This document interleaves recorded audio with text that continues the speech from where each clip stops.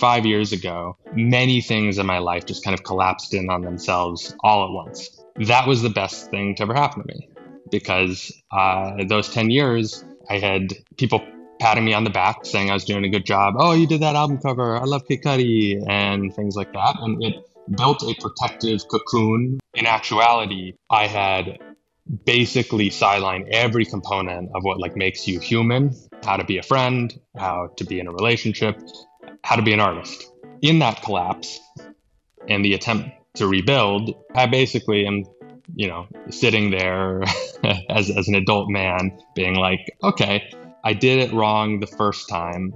What does trying again look like?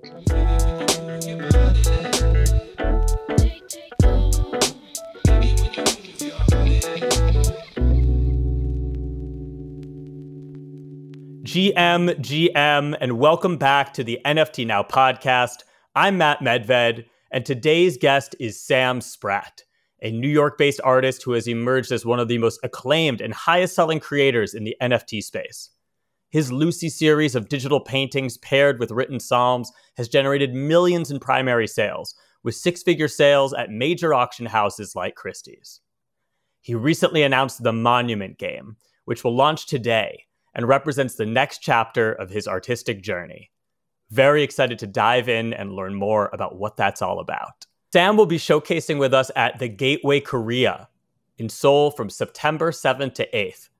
Our two-day activation with FactBlock will include immersive audiovisual gallery of leading digital artists and fireside chats, keynote speakers, and more.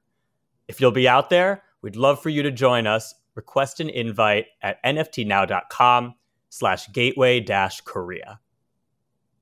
Without any further ado, let's get into it with Sam Spratt. Sam Spratt on the NFT Now podcast. How you doing, man? It's great to have you. Good to be here, man. I'm doing very well. We're in the final stretch before almost a year of my life finally comes out. So feeling both the pressure and the deep excitement to share it with everyone. I know that feeling from when we launched the Now Pass. It's this anticipation. It's somewhat nervousness. It's somewhat excitement. It's bringing something to fruition that you've been working on for a long time, I imagine. Yeah, I think it's a necessary act. Is these moments where you retreat and build and exert, and through that tear you grow. I love that. Well, let's get into it. Why don't we start at the beginning? Just how did you get into art and how did you find your way into the NFT space and Web3? For sure. So going all the way back, I followed a girl to art school who wanted to become a fashion designer. Our relationship did not make it past the summer before college began. But I showed up in art school and I had never really been I would say a good student. But when tasked, not so much with history or math, but drawing something in front of me, I really, really fell in love with it. I found a deep adoration for seeing this world around us that looks like a bunch of very solid things as forms refracted through light, just bouncing everywhere, that is making things feel as they are. And that strange extra layer of art, which is what happens when it's not all exactly what it's supposed to be or what it seems. Right out of school, my very first gig was being a staffed illustrator for a tech blog. So I was making about $20 an illustration, doing editorial cartoons, basically. And through that process, it was early days at this stage for social media. And so I would put a little tag at the bottom of every article. Artwork by Sam Spratt. Check out my portfolio. Here's my Facebook and Twitter, back when I was using those Facebook. And through that process, I started getting clients, and I found, those $20 jobs turned into $500 jobs, a couple $1,000s here or there. And then they started rolling into like legitimate album covers and movie posters, working on games like Red Dead 2. And I think this 10-year arc of, I guess, a commercial art career unfolded. And it was both, I would say, a successful one. Like I, paid the bills, felt supported, honed my craft along the way. But it was also, I think, a very interesting 10-year period because I had spent 10 years being a professional artist, essentially creating other people's worlds. And in that process, I was inadvertently being a bit of a coward, being a bit of a sucker. I was purely labor for someone else. And you know what? I needed to do that to like earn my stripes, to get what like the skills that I needed. But I also like let myself down in the sense that I had nothing to say. And about 5 years ago, many things in my life just kind of collapsed in on themselves all at once. And that was the best thing to ever happen to me because those 10 years, I had people patting me on the back saying I was doing a good job. Oh, you did that album cover. I love Kid Cudi and things like that. And it built a protective cocoon or bubble or ego around me where I could feel like I was doing something remotely right. But in actuality, I had basically sidelined every component of what like makes you human to create that client list and work on those jobs. And everything else that is life, I had totally missed, just top to bottom. How to be a friend, how to be in a relationship, how to be an artist. So in that collapse and the attempt to rebuild, I basically am, sitting there as an adult man being like, okay, well, I did it wrong the first time. What does trying again look like? And art felt to me like a very tangible first step. I could make these tangible markers, these paintings of those feelings of trying to stitch it back together, of trying to make your steps forward in life, to like try again. Okay, well, what kind of time do I need to exert into my friendships and my family to make these things real? If I'm going to be an artist, how do I chase something other than money or clients? If I am going to be in a relationship, how do I give my all to it? Like my whole self, nothing held back. And Luci is that story. Like Luci is charting the course because for me, I felt like, man, it would have been nice if someone let me know all the steps before like some state of enlightenment, like all the ugly, gross, kind of sad and over earnest steps of clawing your way back into something and trying again. Many people have done that, mind you. This is not like no one's done this. It's just I wasn't paying attention. And so Luci is very much the story of, well, we have life. What do we do with it? In order to do something with it, you got to start paying attention. I love that. Who is Luci? Tell me where did this inspiration come from? And what was that kind of like moment of genesis for? Yeah, I think Luci was born from that feeling that I'm expressing, starting over. Like when everything kind of went to shit, it wasn't like, okay, now I'm trying again, just as like another human. I felt like I was truly like, I missed every step that every human throughout history has built and left behind for this very reason. so it is Luci in a way is it's a joke on myself. Like everyone is laughing at my attempt, like at missing it so bad, but also at needing to extract it in this way to try to understand it. Luci as a name is pulling from our Australopithecus afarensis relative, Luci, found in Afar in Ethiopia, and as well as a couple other inspirations that I think the more lore heads of Luci have stitched together. And as far as who it is, I see like Luci, as much as it's born from like my personal experiences, for sure. It's like it's more of a refracted self-portrait. Like every painting I'm making, every kind of feeling I'm trying to express in any of these things is not just like explicitly, some like autobiographical thing. It's way more.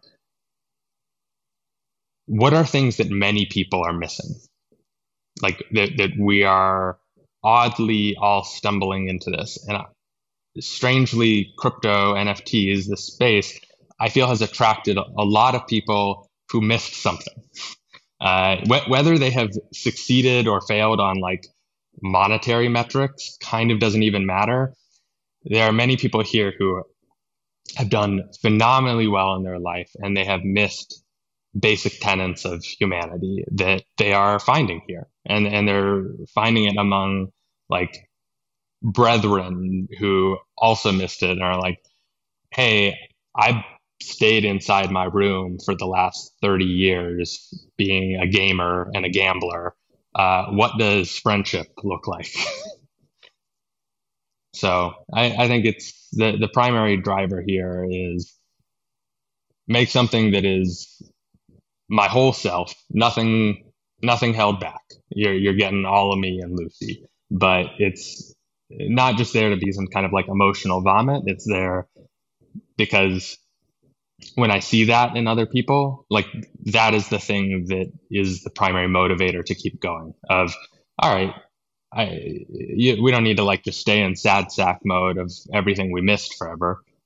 Get up, go, build, make something, find your tribe, find people, stitch it together, make something bigger, stretch, grow, tear. Like this space is good for that. There's a feeling of decay in whatever we were up to before it, that here, even for all of its faults and all of its problems, there is, I think, a profound driver to see and create whatever the future holds. I love that. I love the way you put that. Talk us through the early days of the Luci project. Like, when did you start creating art featuring Luci, and when did you start minting art featuring Luci? Yeah, so in late 2020, I had just done an album cover for Kid Cudi, and I got that like sweet dopamine hit of like doing an album cover that a lot of people see because your friends like text you, like I see it on Spotify. But I've been doing that for 10 years. And so I watched that kind of like dopamine hit drain very quickly. And I'm like, oh shit, okay, I've done it again. I'm back here. I'm looping. I'm doing the same thing again. So I decided to take a feeling in my life, and I made a painting called Slip Space. And if you look at it next to that Cudi cover, you can like feel the color similarities enormously. They are very much like made in that same moment. But it was the first personal piece. This is before I had done any NFTs or anything like that I had made in a very long time. That's how like lost and abstracted I was from being an artist. I like wasn't even making things for myself anymore. So I made that, and I enjoyed that process so much that I was like, all right, I just need to shut all this down. So I literally just like stopped taking clients. And I was like, I need to tell a story. I need to make something. And my first inception of it was not Luci. It wasn't that 8-figure. But it eventually found its way back there because that was not it, but it was the closest I ever got to this is from me. This is my thing, my world, my universe. And around the same time, I was discovering the space. I saw all these artists, Beeple, Fiwo, you name it. And, it's just a bunch of people who had no filter. Like there was no middle management, no agency, no label, no studio in between them and their output. They were the creator. And it really only required one person to align with them, to collect them, to say, this works, keep going. So I spent about 10 months just studying, lurking, following everyone, you included, right? Your classic punk back there. It's like, you guys are all these little characters that I was getting acquainted with, and I was far too shy to like speak up in a space or inject myself in anything. But one of the things while I was creating those first three paintings, Birth of Luci, Lullabies for Isaac, and For Sacrifice, which would constitute Luci Chapter 1, one of the things I noticed in my 10 months of studying the space was that there was this source, which was the artist, and a destination, which was a collector. But there was this whole story that would take place in the auctions, and no one was doing anything with that. It was just gone. And that's how art has always been. That's how auctions have always been. They just are gone. And the other thing I noticed was that people were airdropping a bunch of things to people for free. Many of these things either people didn't want, people didn't actively choose to get, or just forgot about it. There was no intentionality in it. So in creating those first three pieces, I also created a structure where I said, I created this blueprint skull, this primary central skull of Luci. And however many bidders there are in these auctions, unique bidders on the ledger, I'm going to make a unique skull, a derivative of this, for each of you. So I didn't know how many bidders there would end up being. I didn't know if this would kind of go very far at all. But the intent behind that was this moment in my life, I was trying to do my own thing. Like I was trying to like get out of a cyclical pattern that I had been in for over a decade, and any energy that someone could stack, every offer that stacked and multiplied into each other, if they gave me that, well, thank you, right? Like gratitude is good. It's a good place to start. But I think that like gratitude is more powerful when you return it in a way that only you know how to do. And so for me, that was painting. That's kind of all I got. Missed everything else. Painting, okay. So I got all that. The auctions ended up getting rather heated and interesting. We got a lot of very high level collectors like Barad and Kazomo in there. And it was both an amazing start to actually the story of Luci, but it also planted all of these seeds for the skulls.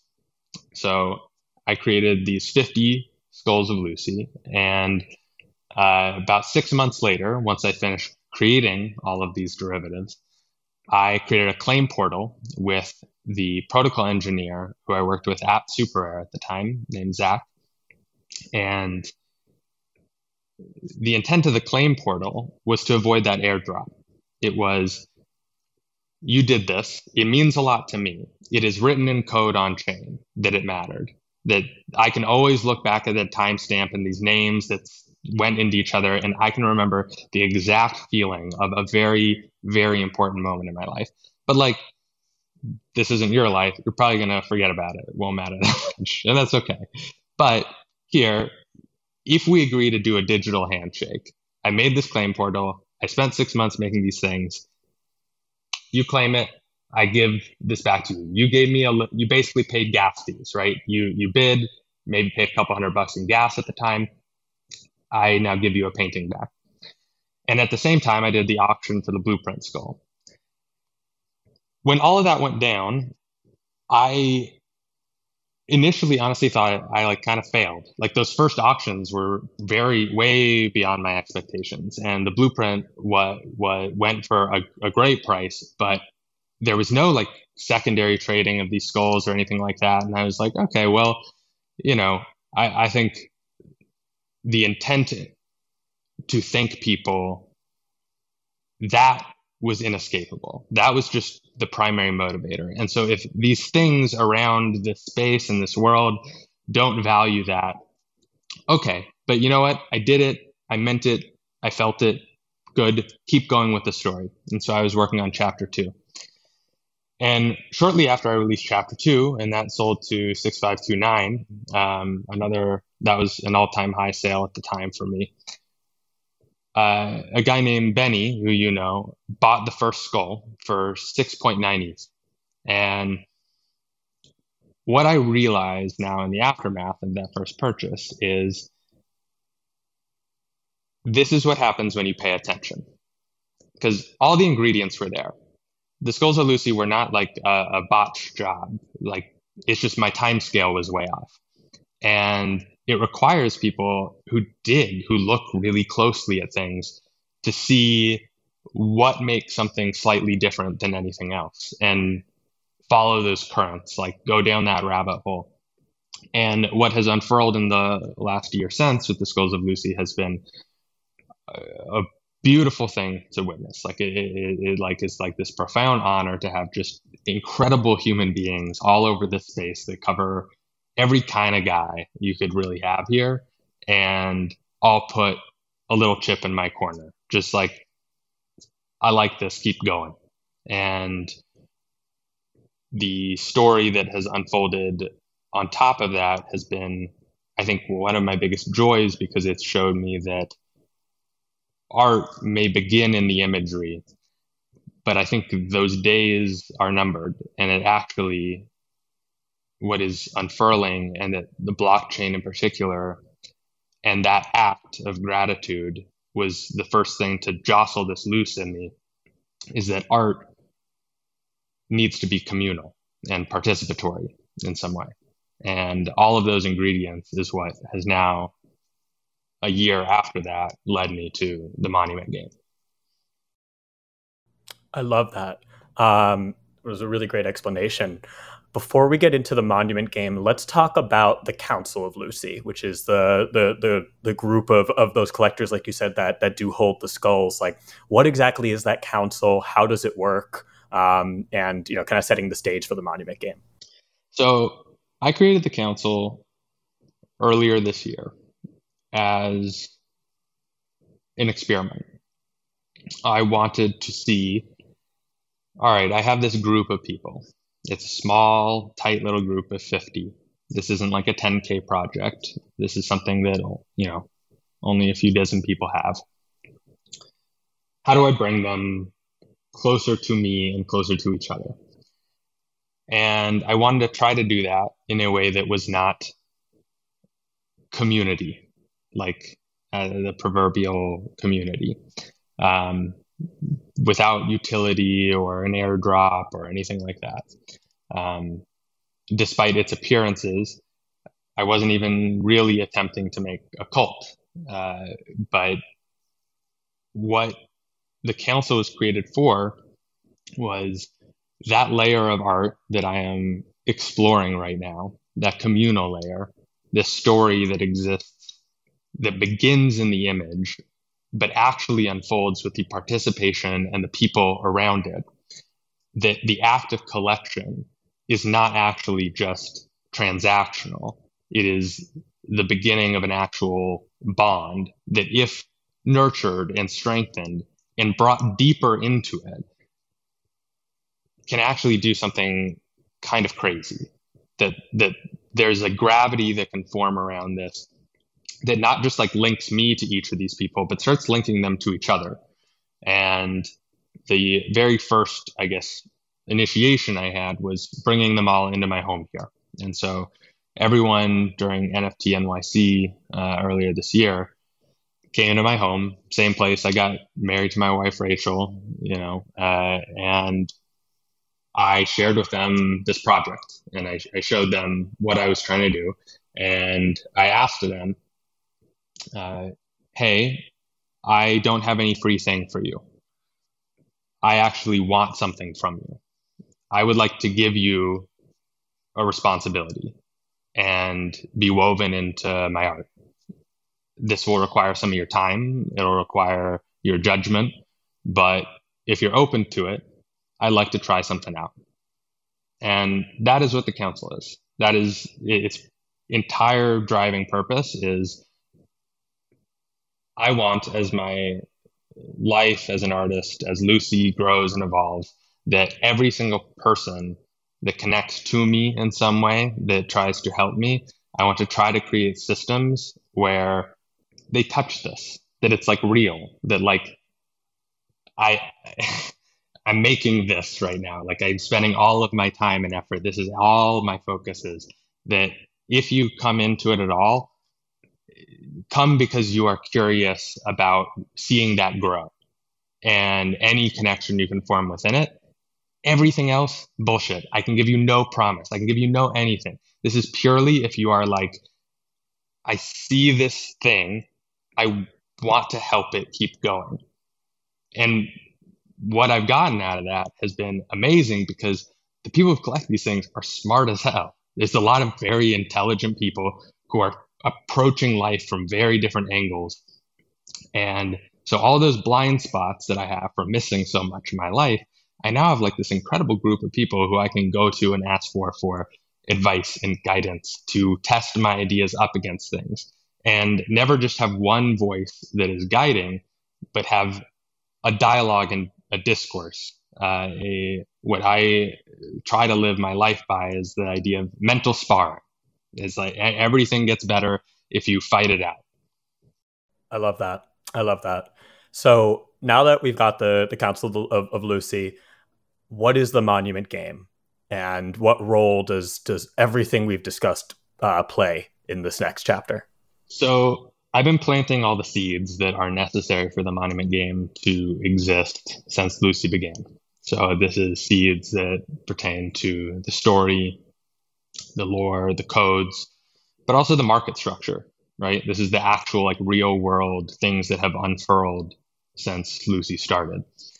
And the Monument Game centers around these four main pillars. The first is a painting. And it is the most intricate painting I've ever created by like a very, very wide margin. And it is something that I've never poured more love, time, attention, pushed what I know about art and image making to try to create this. And in making that, one of the things I realized was, what is even the point of that if you can't digest it? Like if you just scroll past it on Twitter, why even make a thing like that? You know, it's one thing to go through a museum and you see a big sprawling, dense work, and you can sit in front of it and you can kind of consume it. But how do you make that digitally? And for me, that required essentially building our own platform. So I went out and I met with a bunch of developers. And one of the developers I met with was Duncan Cockfoster of Nifty Gateway. And I pitched this to him. And I said, I have this idea. It would basically require you guys to like make a totally different site and just take it over. Any interest? And so I explained, I got this painting, Pillar 1. Pillar 2 is a game. It's a viewer. It's a way to go close to the painting, to zoom and pan around it, to get close to these 20,000 pixels worth of painting and find something in it from the hundreds of stories that I've woven throughout it. And the third pillar is my first editioned work, which serves as the ticket to enter this one of one and leave an observation of what you find. Now, the goal of those first three pillars was, how do I create a work of art that I'm truly proud of, that I poured all of my love and time into? How do I widen a circle with a new group of people, but also have their very first interaction with this be at something that only a few can collect, right? That isn't for everyone. And have their first time in this be one where they're not just clicking a button, they're not just transacting, they're not just here to flip, but try to create a game and a system that actually disincentivizes that almost entirely and makes your very first entry into Luci as one that demands something of you, like it requires you to give a piece of yourself to it. So to ask this of people, I think is a lot, right? To ask someone not just to like pay me money to buy my art, but also to come in and give me their time and thought and attention is, I think, something some would do, but this connects to those market structures that I was talking about before of, well, what if you just meet people where they're at? What is a game without something on the other side, a reward, something for playing well? So the fourth and final pillar is the Skulls of Luci. It's the council. So that one of one is the object of attention, right? It's like the fire at the center of it. The Skulls of Luci and the council are the people all sitting around the fire. They are the ones that are swapping stories. They are the community centered around it.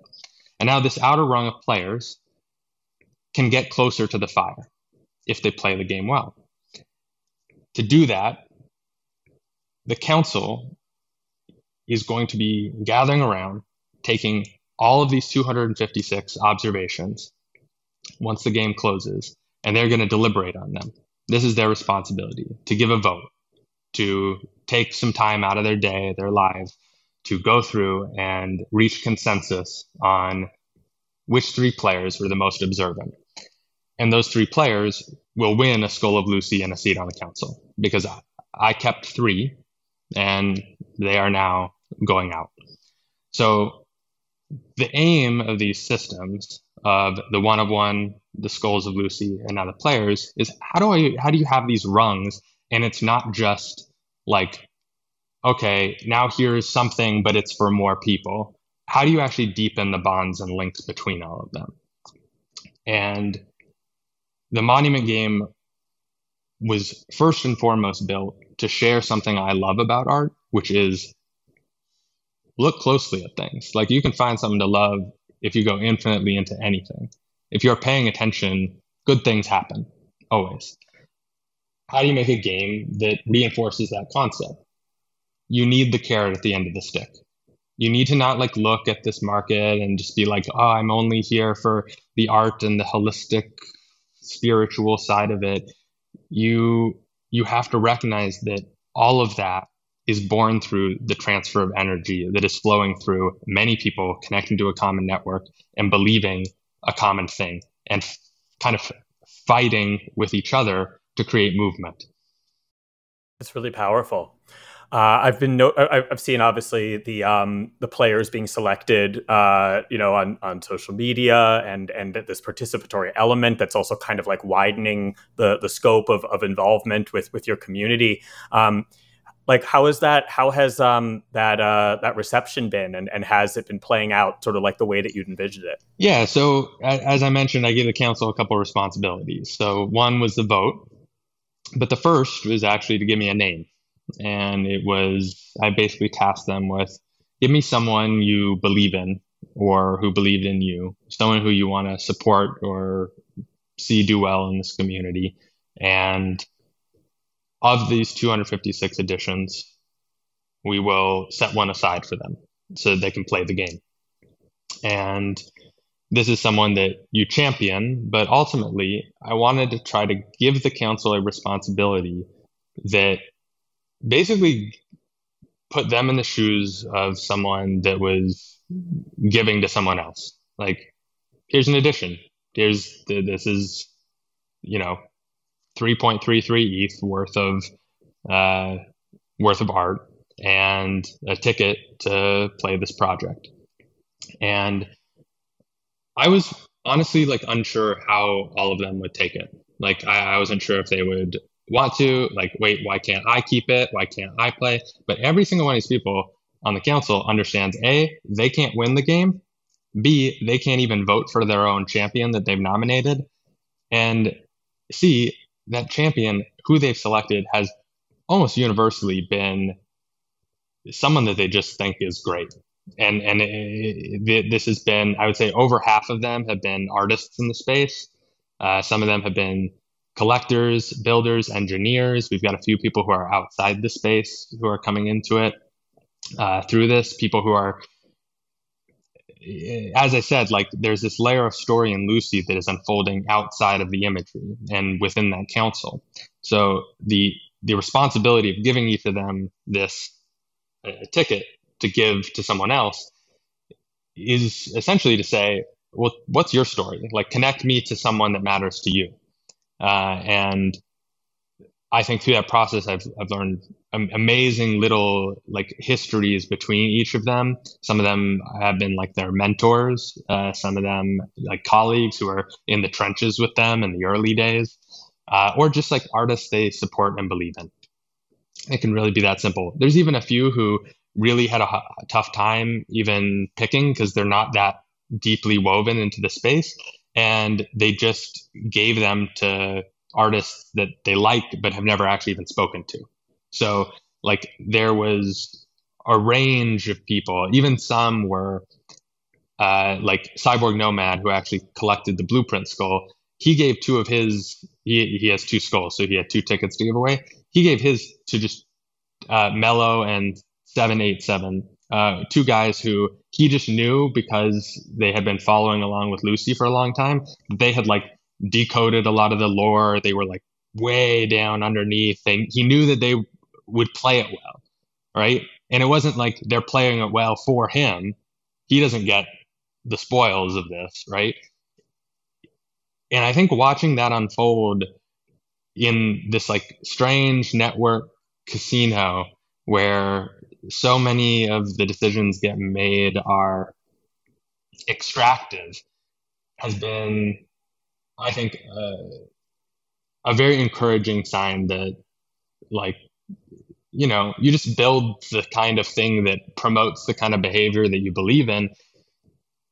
People want to do that. But if like what you build is just things that feed all of our worst impulses and degeneracies, well, people will do that too, because we're human. We got vices, we got greed, avarice, we got all these things, and you know what? You set us up for it, man. We'll go there.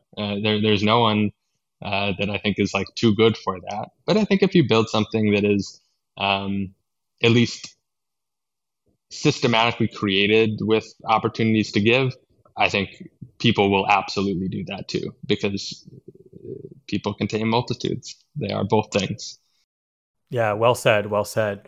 So obviously this podcast is releasing on the 17th. So take us there, the 17th. Like what's going on with the Monument game? How can people get involved? What do people need to know? And what are the next steps? On Nifty Gateway is going to be basically a site that you've never seen before. We are taking it over for a week with the Monument game. When you go to this page, what you will see is you will see this giant painting, and you will be able to enter it and go inside of it and look around it. And you will be able to place a marker to leave an observation. And you will need to buy a ticket in order to leave the observation. But anyone can view it. Anyone can look around and see what other people are conversing. All of these things are coming in real time. So not only can you leave your observation mapped with the coordinates on the painting, but you can also compete with each other, converse with each other on top of it. And so what that serves is you'll see this toggleable, almost heat map of observations that people have left that is like a digital varnish on top of a digital painting. It is a communal layer of the artwork that unfolds on top of it. And from August 21st to August 24th, that one of one that everyone is observing on top of, the Monument game, will be on auction. And it will be on auction within Nifty Gateway, but on a manifold contract. So it is actually a manifold auction, fully on chain, that is taking place within the walled garden of Nifty. And then the tickets will be able to be purchased on Nifty Gateway. There are 256 of them.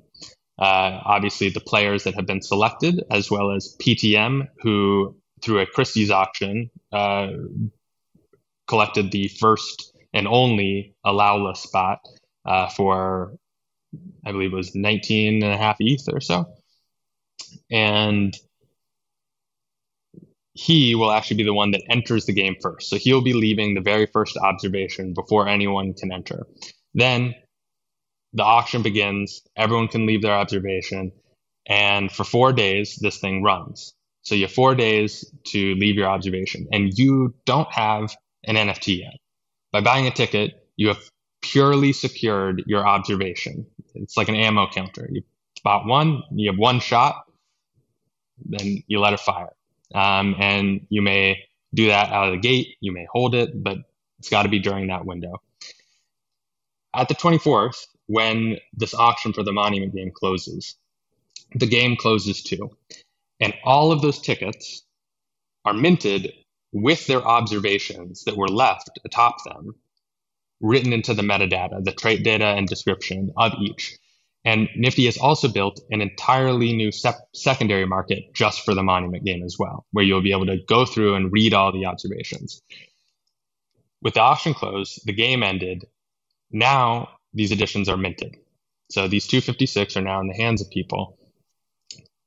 And that's where the council starts deliberating. So for the next week and a half or so, the council will be going through 2 rounds of voting, where the first, they will be placing a vote on one observation each that they view as the most impactful. This will curate down, in theory, to a list of around 40 some odd finalists. And then we'll publish those finalists, noted with a mask, sticker, stamp, atop all of the observations left within the monument game. And then they'll be doing the final vote in unison to reach consensus. During that period of time of deliberations in the secondary market, what is valuable to me is the observation left. So if you have written down, if you have given a piece of yourself to this project and you've shared some unique variable that only you have, some part of your life that is reflected and refracted through the art, that's what I'm looking for. That's what the council is looking for. And so to win the monument game, you not only need to leave that observation as voted on by the council, but you also need to hold on to it, right? So if you don't believe in yourself enough during those deliberations and you try to sell or flip your edition, you may make your profit or whatever. You do as you please. That is entirely up to you. But the downside is you have also, in the event that is the winning ticket, you have also sold away your seat on the council and the Skull of Luci that comes with it. So it's the game, the structure, the incentive is, okay, you come in and you collect this thing, but you can't sell it yet. And in fact, your entire incentive structure is, all right, you bought it, you have an edition of mine, but to make this thing the most valuable it could possibly be, you actually have to now give it your time and your thought and your attention. And if you don't do those things, that you have the freedom to do that. That is entirely your call. But the game, the incentive structure has been put in place to promote that. And then in the aftermath of it, it now, instead of, all right, now I've got this thing, who can I sell this thing to? It is, how competitive are you? Like, how much did you really get in there? Are you gunning for this? And to me, I love treating art, observation, life as a competition. A friendly one, mind you, but I think that we get stronger when we are pushed, where it's not all wag me, where that energy is, get the fuck out of here.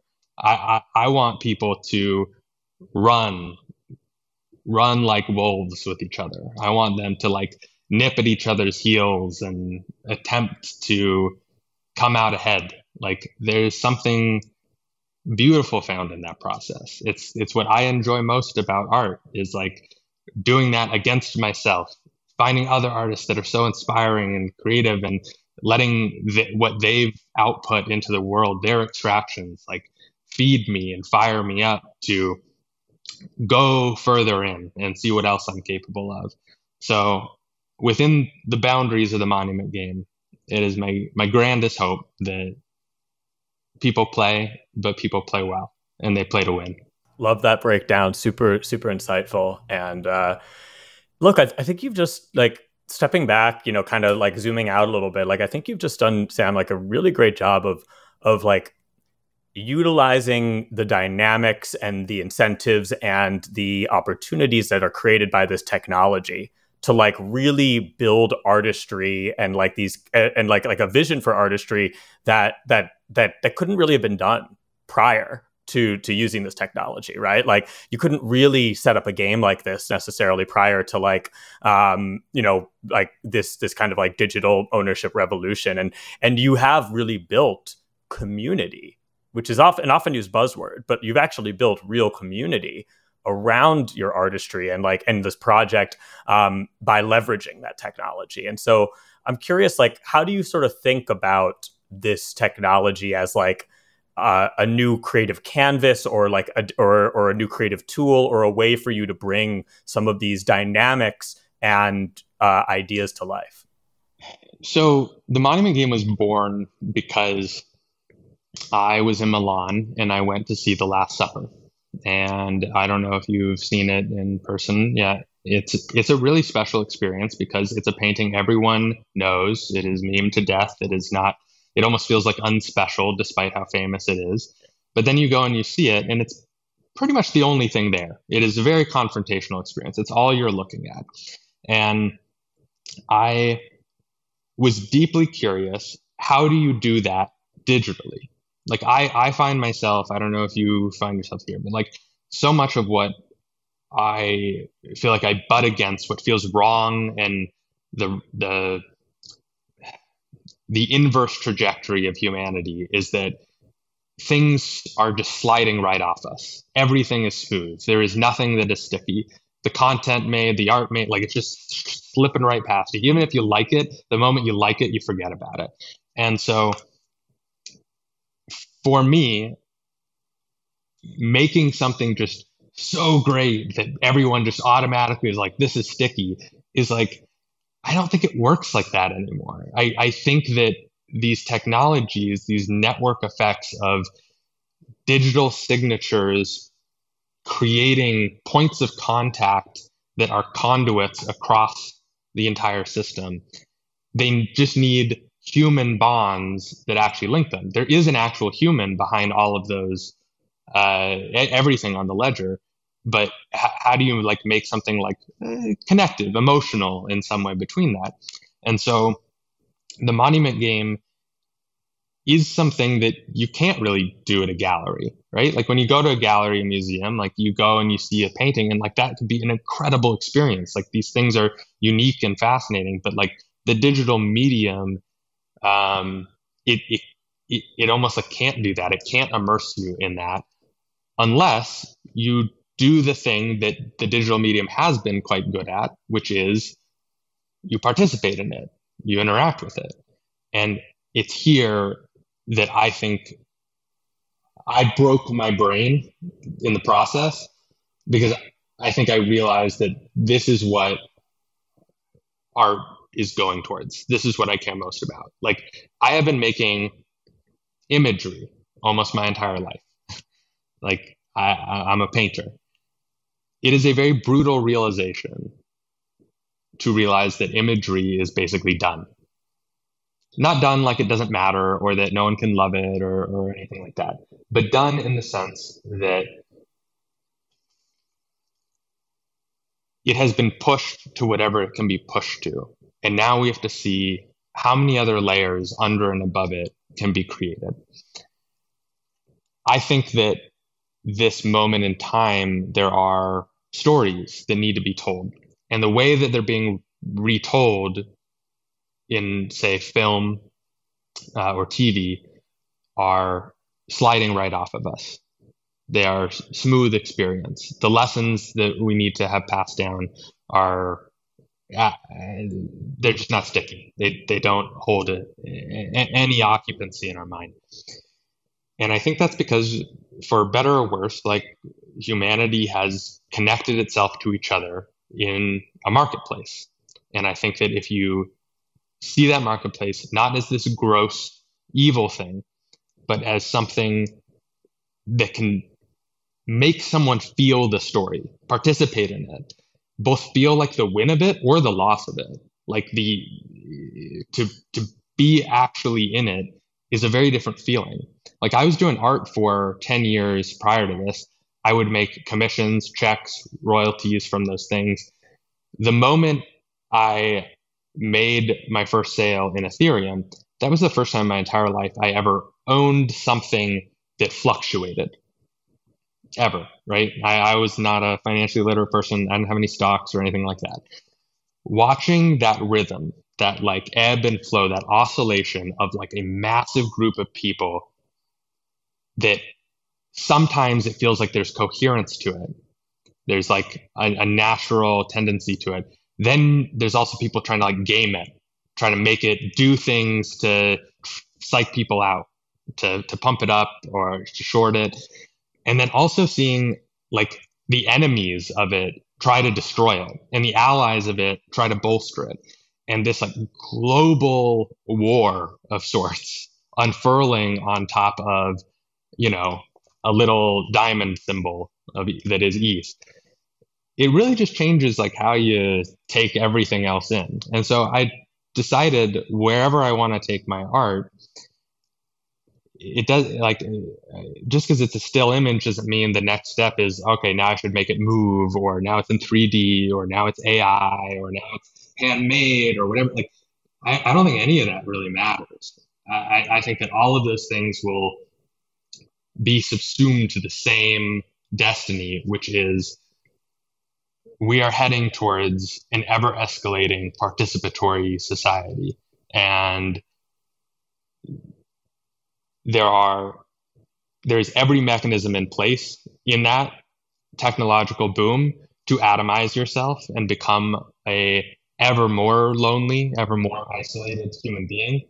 But that in here, if you're paying attention to it, is a like profound opportunity to get out of your cave, like stop being alone, connect yourself to the network, and try to contribute something to it that only you know how to.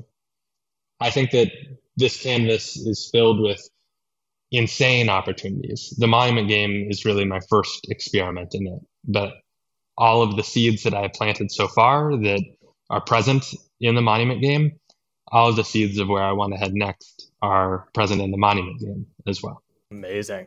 Amazing. Well, when I told Benny that we were chatting, I asked him if he had any questions for you, and he sent me quite a list. I've selected two that I think will make the cut here, but delivered courtesy of Benny Redbeard.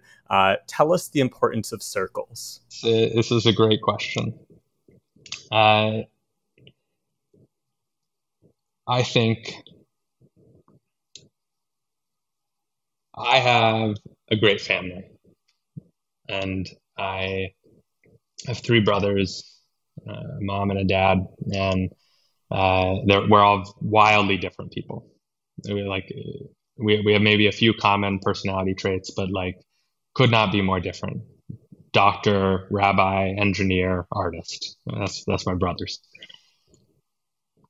But within that unit, I have been able to like witness what it is to be strong and weak simultaneously within a unit, and to be loved in your strengths and your weaknesses simultaneously. In marrying my wife, Rachel, same thing, but deeper, even more profound, of sharing strengths and weaknesses, filling each other's gaps, looking where the other is not, helping each other through this world. These circles of real human relationships that begin with family, partners, and then extend out to friends. I mean, this is how you survive, but this is also how you like learn and grow. And so if you don't structure what you put out into the world as something that follows that pattern, that fractal, that design, I think you're missing it. Like everything is a concentric circle. It just is. It can be as hacky of an observation as humanly possible. It doesn't matter. Like whether you want it to be true or not, there is a code that everything follows. Whatever religion you believe in, whatever your ideology is, it doesn't matter. There's something true. We're all pointed roughly at it, and it circles. I love that. I love that. I might select another one, actually. He also asked, what's the significance of a paper brown bag? So connecting to the origin story there of my first assignment in art school when I showed up there was my first day of class. We were sat down in front of a large wooden plinth with a bunch of brown paper bags crumpled on top of it, and we were tasked with drawing them with pencil. And I had never drawn a still life, really, and this was a very frightening prospect because many of the other kids in art school had way more experience than me, had received more classical training than I had. So I felt a little out of my depth, but as we're sitting there, the teacher is just rattling off in the background like the voice of God. This brown paper bag, this item might look so simple, so mundane, but look at how the light outside of the window is dappling in on it and casting subtle shadows across it. Look at how it's bouncing across that wall and off the plinth itself and up into the shadows, those cracks and grooves and creases. Everything in front of you, light, is showing you what it is. And that very mundane, lunch bag object was ultimately, I think, the single biggest catalyst for why I have been fixated on pushing my craft as an artist, as a painter, why I am obsessed with classicism, like some of the values that are there in great masterworks that are further away or more abstracted now, that I see value in pulling bits of that into the future, that there are very real and powerful lessons in the paper bag, but also in the school of thought that led an art school teacher to try to convey such a simple concept in that manner to some students. I love that. That's very powerful. You know what? We'll do two more of these. We'll do this instead of bullish or bearish. We'll scrap the rapid fire. Just Benny. Just Benny. Benny's just gonna become a recurring segment on the NFT Now podcast. Shout out Benny, who does a lot for this space. Indeed. How do we as a human race get out of the muck? I think the way you get out of the muck is that person that you maybe at one point believed you were, and maybe have lost sight of along the way. But maybe in the back of your mind, you still have some delusion into thinking I could be that one day. If you don't attempt that, you will stay in the muck.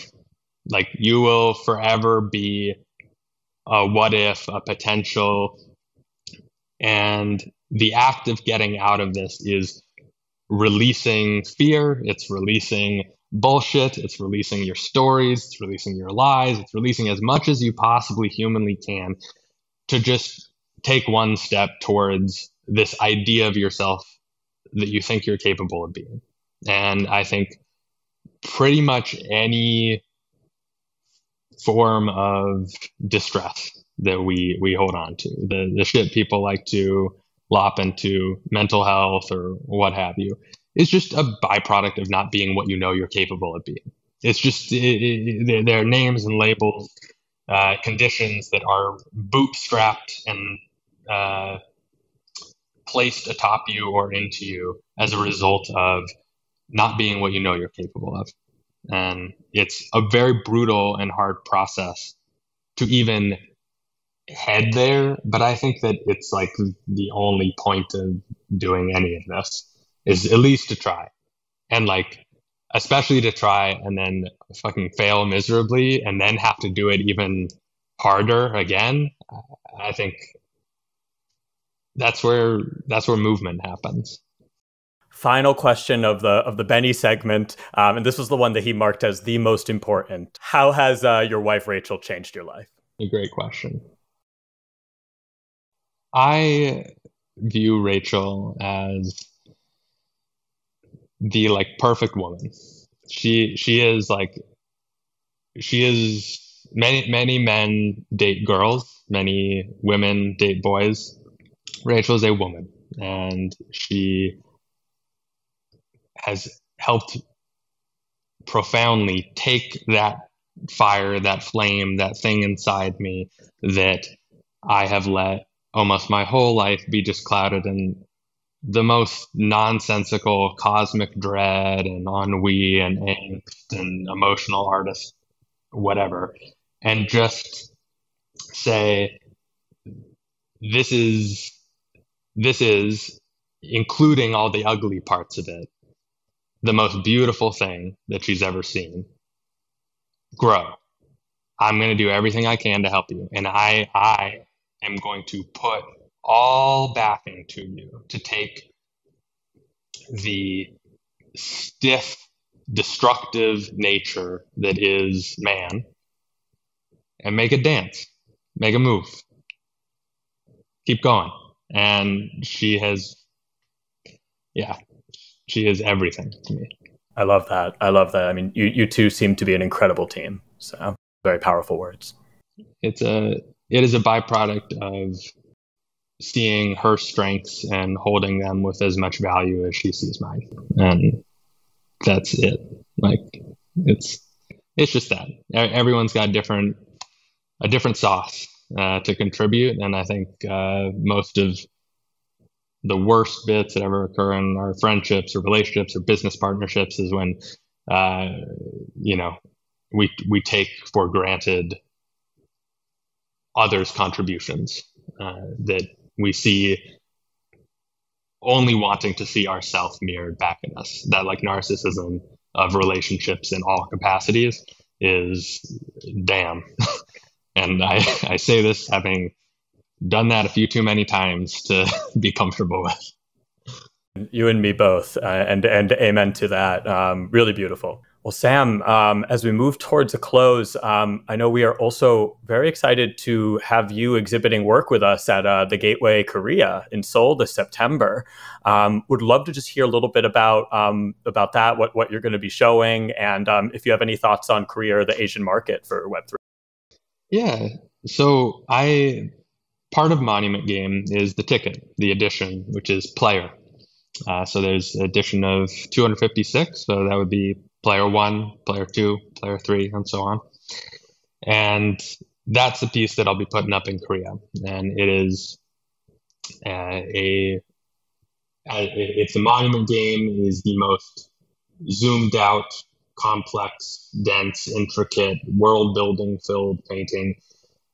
Player is a very intimate and personal piece that connects on top of it. And so I wanted very much for the first edition work I create to feel very much in step with everything else I've made. Something that has just as much time and attention and love put into it, but that I think signals what it is to like take that thing that used to only be for a few people and share it. And I guess if I had to like connect this anyway to what you guys are trying to do there is, I think we are all very curious about whether we have all stumbled into the exact group of people that will always be here, and that is it.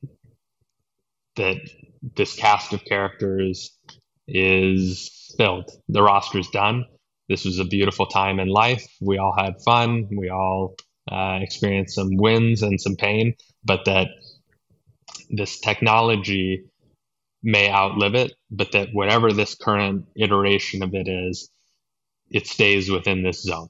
And I think it only surrenders to being in that zone if no one bothers to try to build things to get it out of it. And so that requires building projects, artwork, platforms that promote the best ideals that have bubbled up in the last few years, but also requires people like you pushing into areas that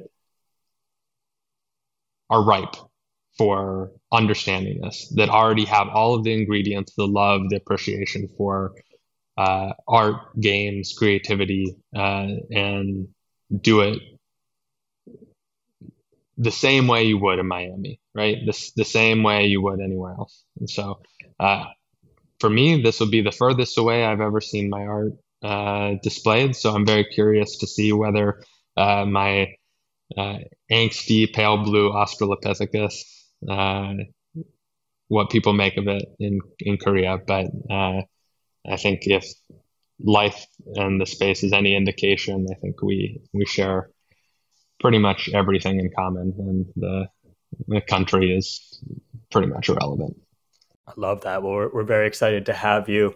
Final question before we wrap, just what else is next for Sam Spratt, for your project? Obviously, I know you're very focused on the Monument game right now, but is there anything else you can tell us about the road ahead? If you can look at the Monument game and see everything that I have laid out in the last 2 years across this body of work, that the game literally would not exist without every step taken to get there, just know that is the way that I think about all of this. I view every time someone has collected my art or shared it or passed it on as like the most unbelievable thing to ever happen. It is this huge energy stacked in my direction.